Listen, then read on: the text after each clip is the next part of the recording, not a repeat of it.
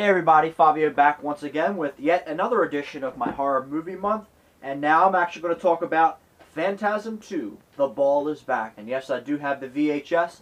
I do have it on DVD as a matter of fact. I have the Phantasm Sphere from England, the UK Region 2 release, which is a great release.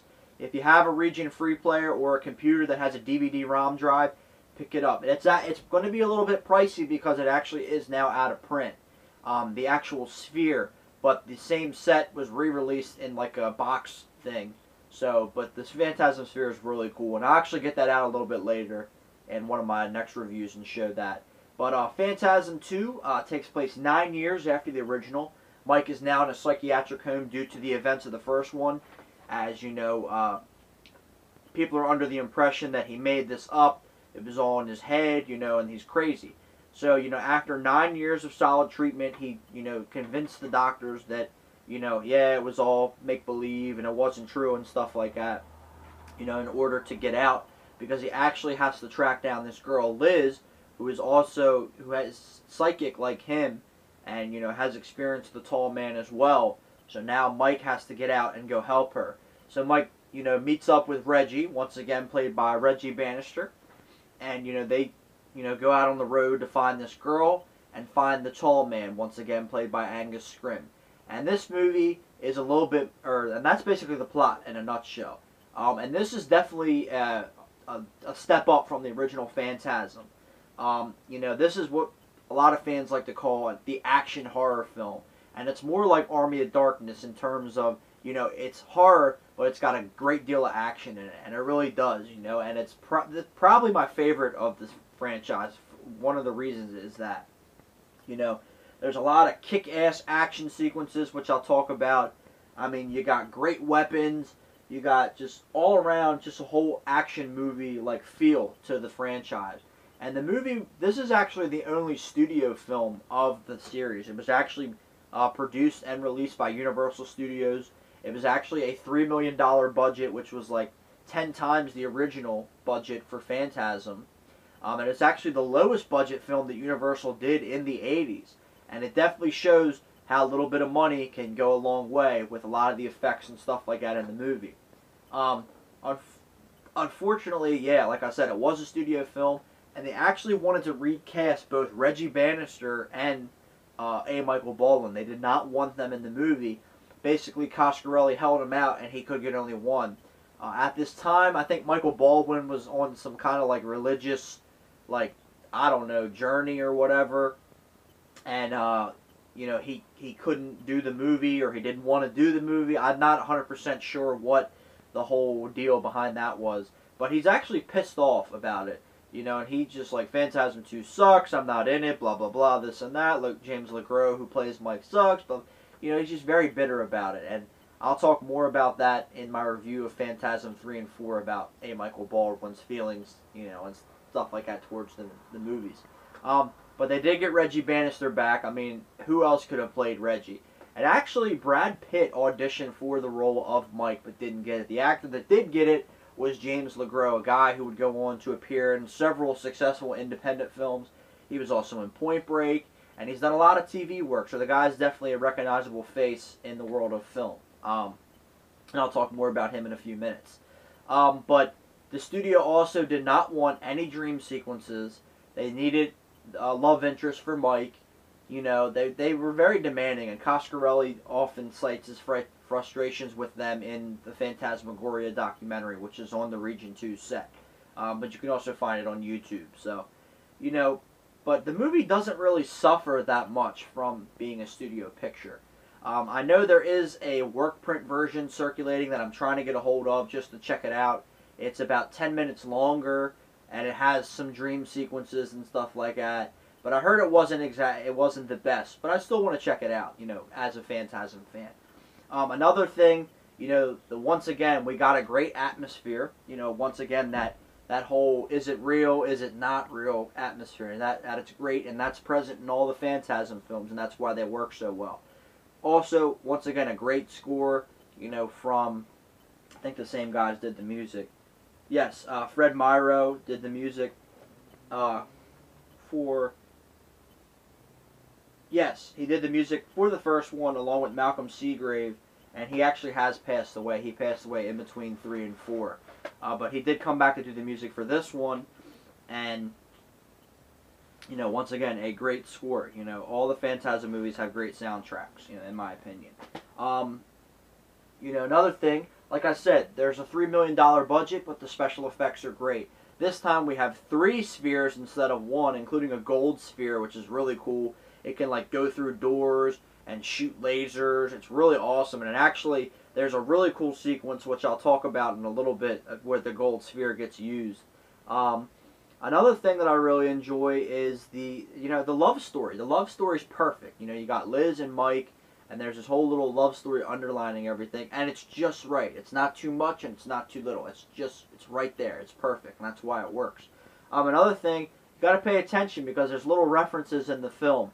There's a gravestone that says Alex Murphy, reference to RoboCop. In the morgue, there's a toe tag that says Sam Raimi, and then there's ashes that say Ash J. Campbell.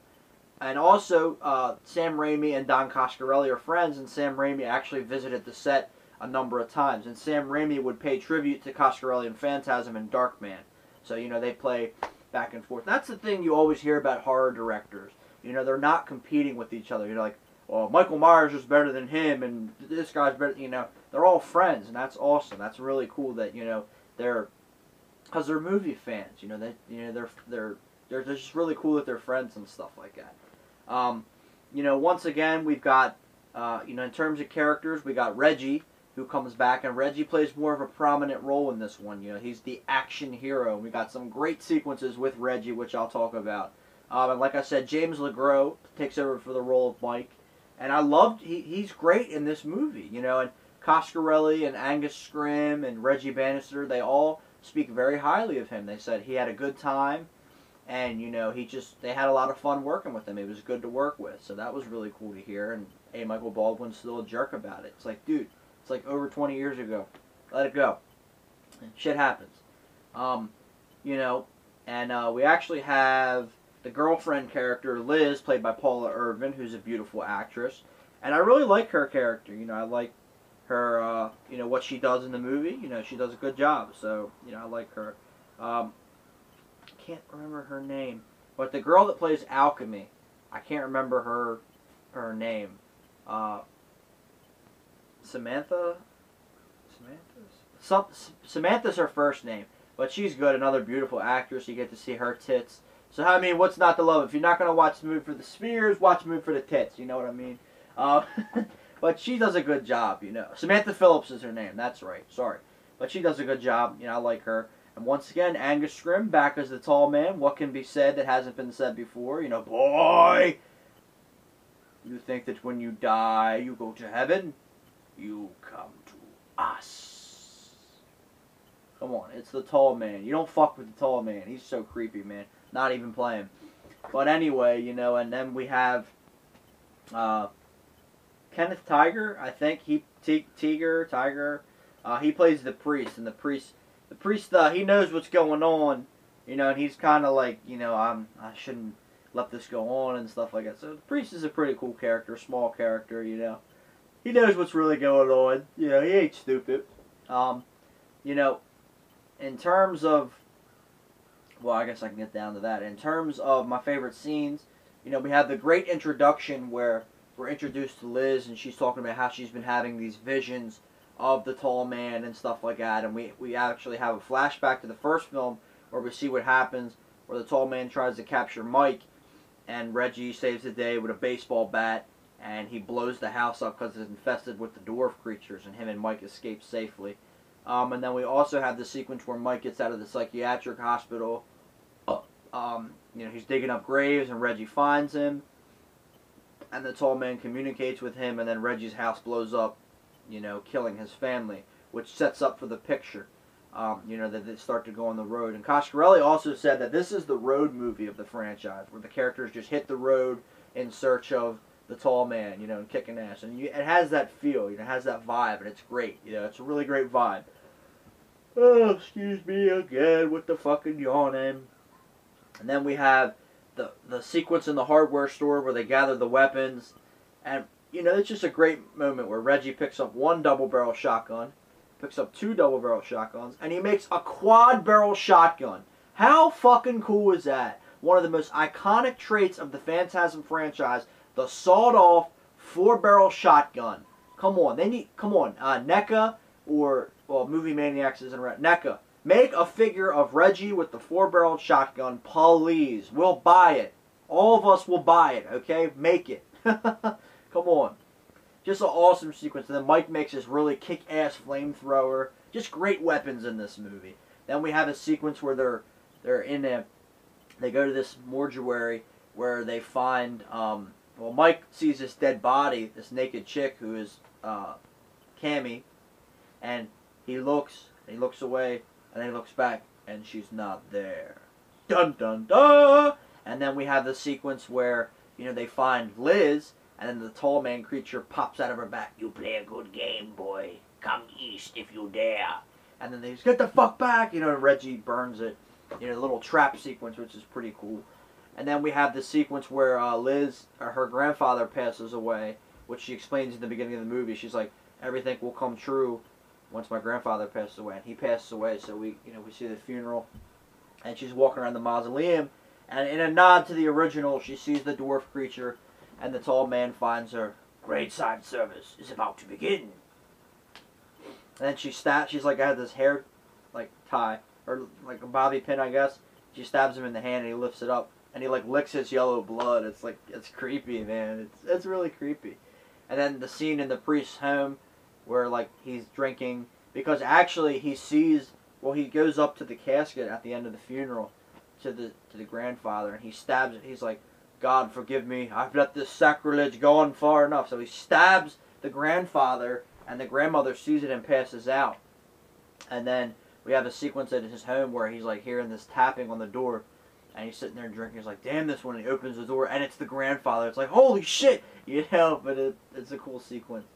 And then the scene where the grandmother's in bed, and she gets up, and then she lays back down, and she turns over, and the grandfather returns. And it's like, oh my God! You know, it's pretty creepy. And then, you know, once again, in a nod to the original, we have the sequence where, you know, Liz, you know, like Mike is walking around the mausoleum, and she runs into, or well, actually, you know, yeah, she's just searching around the mausoleum and sees some of the lurkers and stuff like that. The lurkers are like, the lurkers for the fans are the dwarfs. The fans call them lurkers, and the sentinel is what the fans call the spheres. So, you know, and they actually mentioned that in Phantasm 3. That's the first one where they mentioned that, because the fans had coined the terms for them. So that's a, you know, little trivia note. But also, the priest is walking. Sorry, the priest is walking around the mausoleum as well, and, you know, he's like, we've got to get out of here. We've got to warn people. And the tall man grabs him, and he's wearing a rosary, and he wraps it around him and sticks it up. And he delivers the best line in the film. You think that when you die, you go to heaven. You come to us. You know, it's just a great line. And then, you know, the priest does die. We have this sphere, and it has like this like triangular blade on it, and it chops his ear off, and he's like, ah! And then it comes back and drills him in the head. Unfortunately, the MPAA did not let this sphere sequence go untouched, so they did edit it, and the work print version is actually longer, and I think it's uncut here on YouTube. I think there is a video of that, the uncut death scene, so check that out. I think it's still on here. And then we also have the lurker, the grandma lurker. We find out the tall man made the grandma a lurker, and Liz knocks it out. Sorry, Grandma. And then we have Reggie and Mike rescue her, and then they go back to the house where we have the. Well, actually, there's a dream sequence where Mike sees Cammy, the chick from the mortuary, and then they actually end up picking her up. And then Reggie's like, well, you know, we've been out on the road a long time. You know, guy could use some company. And Mike's like, you know, this chick was in my dream, and, you know, it's not safe. And, you know, and then it's actually very funny. We have a sex scene, and a running gag in the Phantasm films is Reggie's trying to get lucky, and he doesn't. So in this one, you know, they're getting it on, and she's like, oh, Reg, you have such a nice head. Like, she's like kissing his head and like punching him in the head. And then a trap goes off because they set these traps up, and then Reg and Mike, run downstairs. Oh, Reg, who are we kidding? I'm a 19-year-old kid, and you're a bald, middle-aged ex-ice cream vendor, Then we get into the finale of the film where Liz is captured by the tall man, and Mike and Reggie gear up and go after him, have a cool little chase sequence where the freaking Hemi-Cuda crashes and explodes. I cried for 4 hours, okay? No, I'm just kidding. Joe Brown big reference. But then, they get out of the car. Come on, Mike, let's go kick some ass. So, they go into the mausoleum, and they're trying to get, kill Liz. So, we have this great sequence where, Reggie fights in the basement with one of the lurker creatures with a chainsaw. Like, Reggie has this little chainsaw. Come on, you mother! And then the lurker pulls out this big, or the grave robber pulls out this big ass chainsaw, and they have this great chainsaw fight. And then Reg just runs it up through his crotch, and like all this blood pours out, and he dies. And then the little lurkers come out. There's 4 of them, so he blasts them away with this quad barrel shotgun. Then we have a great sequence, like I said, with the gold sphere. Actually, Mike rescues Liz, and I know I'm going back and forth, but the main sphere comes out and pins the mortician's hand to the wall. So he chops his hand off, and then the gold sphere comes at him, and it actually follows Mike and Liz, and it's going through doors, and it comes in, and it's searching. It's got like this laser, and it's searching.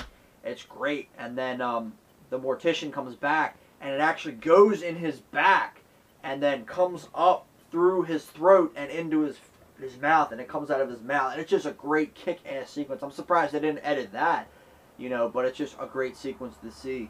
And then they actually go to the space gate, and the tall man shows up, and they they stick this embalming needle in him, and they pump the embalming fluid in him, and he's like melting, and like this damn it, I missed something.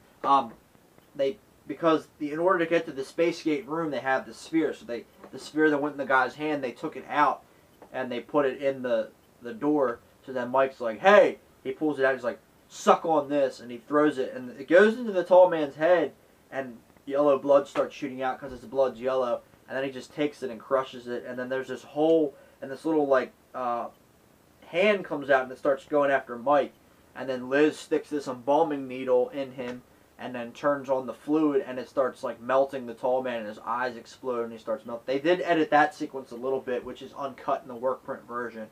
And then they start burning the place down, and Cammy shows up with a hearse, and they check the coffin. There's no dead body, and then Reggie's like, baby, you could have left. And then she starts peeling back her skin, and this, you see that she's the tall man, and Reggie's freaking out. And Reggie gets out of the car, and then Liz and Mike are like, it's only a dream, we're gonna wake up. And then the thing comes down, and the tall man's like, no, it's not. And then they get pulled through the glass, and the movie ends. And that's basically Phantasm 2. Like I said, the action horror sequel. It's got a lot of great action sequences. Reggie Bannister actually did all of his stunts, except the one where he jumps over the chainsaw. Universal would not let him do that stunt.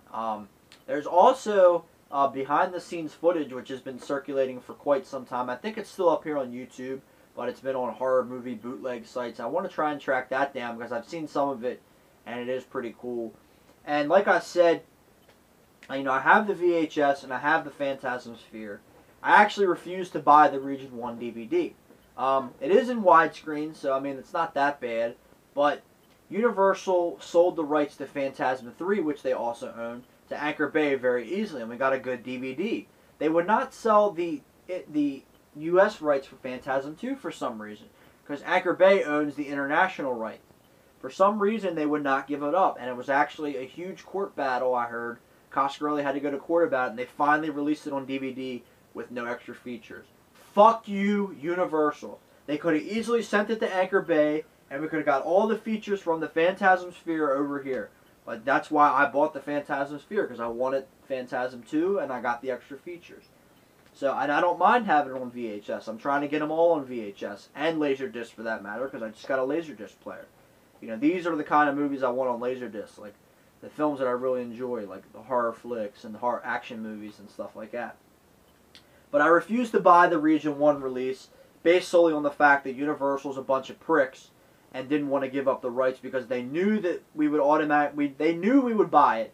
So like, okay, we'll just release a bare bones and make a shitload of money. So fuck you, Universal. Goddamn cunts. Anyway, so that's Phantasm 2. Probably my favorite film in the franchise. Action horror, got a little bit of comedy in there. And just overall, a great solid sequel. It took us 9 years, but we waited and we got it. So thanks for watching, and take care, and stay tuned, because next I'm going to review Phantasm 3, Lord of the Dead. Peace.